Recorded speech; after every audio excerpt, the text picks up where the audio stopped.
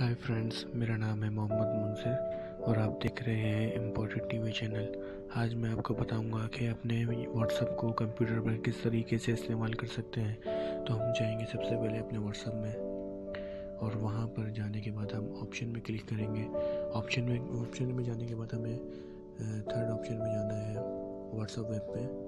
यहाँ हम जब जैसे क्लिक करेंगे तो यहाँ पर ये कुछ इस तरह से आएगा। जैसे ये कोड मांग रहा है स्कैन करने के लिए, कंप्यूटर कोड मांग रहा है, तो हमें यहाँ पर गो इट पे क्लिक करना है। गो इट पर क्लिक करेंगे तो फ्रेंड्स हमें गूगल में जाना है और वहाँ पर हमने सर्च करना है व्हाट्सएप वेब के बाद हमने इंटर कर देना है। तो यहाँ पर कुछ इस तरीके से आपके सामने पेज ओपन होगा।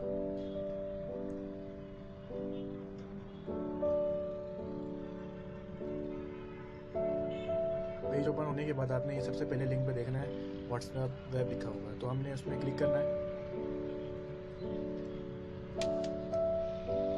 जब आप क्लिक करेंगे इस पर तो आपके सामने एक कोड आएगा।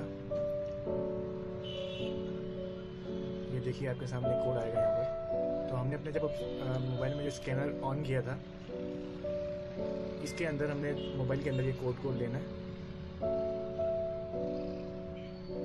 सही तरीके से लेना है। और जैसे ही हमने यहाँ से कोड यहाँ पे डन होगा तो आपके सामने आपके कंप्यूटर के ऊपर, आपके पीसी के ऊपर आप देखेंगे कि आपका व्हाट्सएप ओपन हो जाएगा।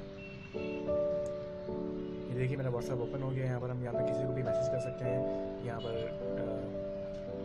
रीड कर सकते हैं मैसेज, फोटोज़ वगैरह, जो कुछ अपने हम मोबाइल पे कर सकते हैं वो सारे काम हम कंप्यूटर पर कर सकते हैं। वीडियो देखने का शुक्रिया।